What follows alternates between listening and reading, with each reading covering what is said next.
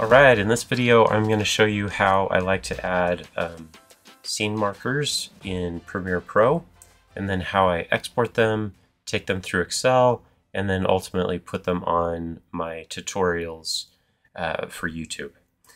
Alright, so here we are in Premiere, and as I'm going through I will use the shortcut Insert, and then I'll press it again, and it brings up the marker stuff, and I can type whatever I want in the names and the comments, and it has the time code. Another shortcut that you can use, the default shortcut is pressing M and then M twice. So I'm not sure if insert is standard. I couldn't find that out, but that's what I like to use. Window markers.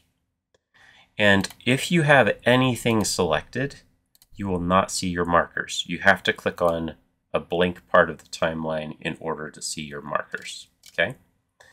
And then we want to select all the markers. There is not a way to select all, which is kind of lame.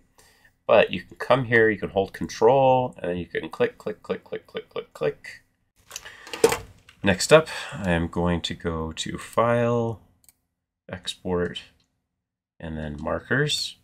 And I'm going to export it as a CSV. I'm going to save it to my folder that I like to go to. And then Preferences, Timestamps. That's the name of this video. Okay, so that exported. Alright, so now I've got this CSV that was generated. And I'm going to open it in Excel. I'm going to press Control- to get rid of this row that I didn't need. Okay, and what I'm going to do is I'm going to do things the long way first, and then I can make it a formula that's all in one after I figured it out. First thing I'm going to do is I'm going to go File, Save As, and I'm going to save this as an Excel workbook instead of the CSV, because the CSV won't save the formula that I put into it. So for YouTube. Okay. So now, and that's very important to do because it's kind of frustrating to figure out the whole formula, save, open it back up, and then it disappears.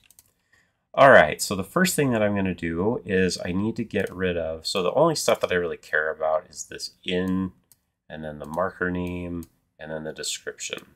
So those are the only three that I care about, but every time that I do this, Premiere is always going to give me this many columns.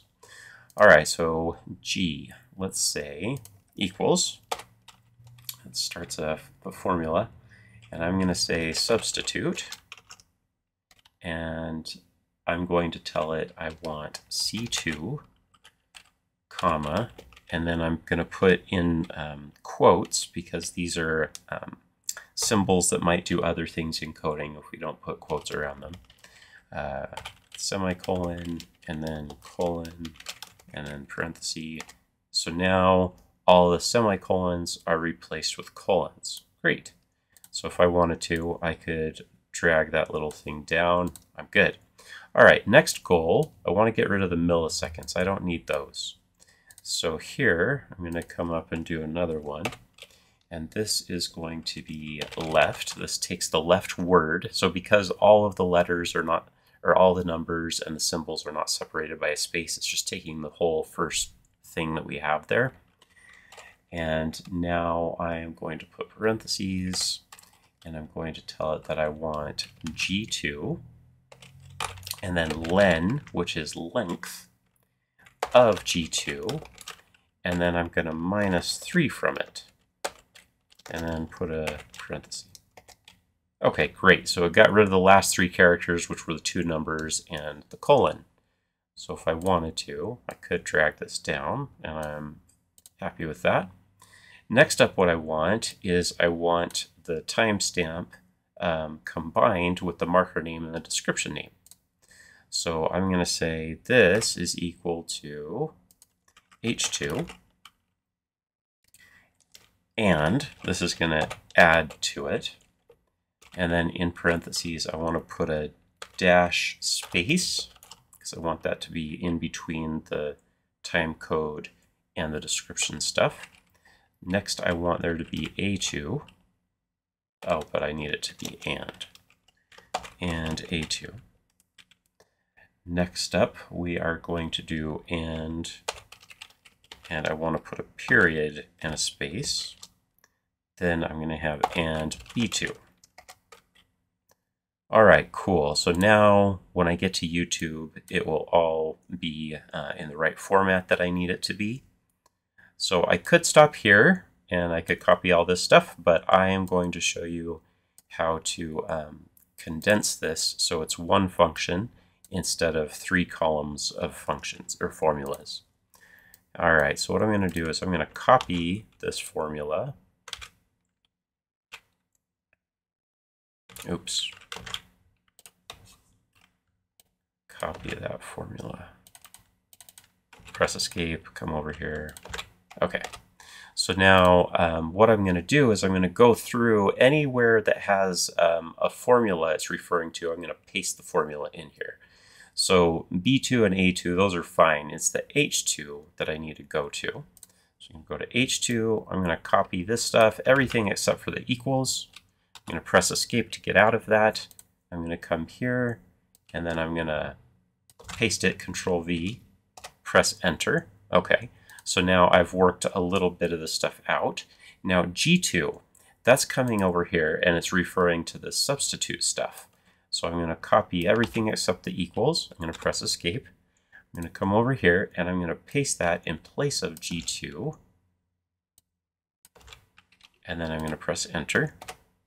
Okay. So now I have everything here. I wouldn't have to have the 3 columns anymore. So I would be able to copy this kind of a function from Excel and then open up another copy of timestamp stuff and paste it there. And I'll try to go through that in a little bit. But for right now, I want to show you how to get this to YouTube.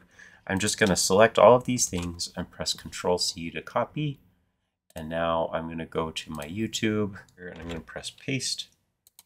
I'll go ahead and type in contents. And then one really important thing to do is to type 00:00:00. You have to have a 0 timestamp in order for this next part to work. I'm going to save, and then I'm going to go view it on YouTube. And now I have these little chunks that are called chapters, and people can more easily navigate through the different parts of the video. And down here in the contents area, you can see all the time codes, and people could navigate through there as well. So super handy. Okay, so I found different ways of making it so that you can save your custom formula and access it, but it's kind of complex and I'd rather just go with the easy way. So here's my easy way of transferring this formula to another document, okay? So you'll come here, click on where you have your formula, come up here and press copy, open up a different Excel document that you've exported with notes, and come in here and simply paste it, press enter, Control V to paste it, and then drag that down, and you're good. It only took a few seconds to do that. With the other ways that I saw that you could do it, I'll just give you an idea of what you could Google if you want to look into it, is that you would go to formulas, and then you do define name, and then you can name, you paste what the formula is in here, you name it something, there's rules, I would call it like premiere, markers, timestamps. You have to have underscores and only there's rules like letters, and then you press OK. And so now if you ever wanted to, if you're in the same document and you press equals and you type premiere, it'll bring it up, press tab, press enter. I kind of wonder if, well, that looked kind of weird. That didn't really work. Maybe you have to be in the G column. But if you wanted to save that, you have to go to File, Save As, and then you choose More Options, and then you go through making it an add-in. And I didn't have a lot of success at this but making it an add-in and then enabling it in Excel in general, then you can have that as a formula that will always load with all of your instances of Excel.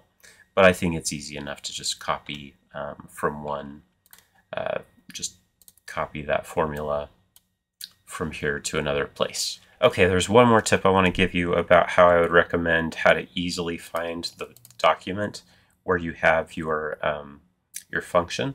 I mean, you could save like a brand new Excel document that just has that function saved in it, or you could do this. Go to File, and I have saved this where I want it to. I save my projects by year and then YouTube source. And so what I can do is once I have this here, I can pin this document so that whenever I have a big long list of documents here, and it's been a while since I made one of these tutorials, and it's been a while since I needed to do the timestamp stuff, now I can just click on Pinned, Timestamps for YouTube, click on it, it opens right up to this document, and I can go copy this and paste it to a new file. So there you go. Make your life a little bit easier. See you soon!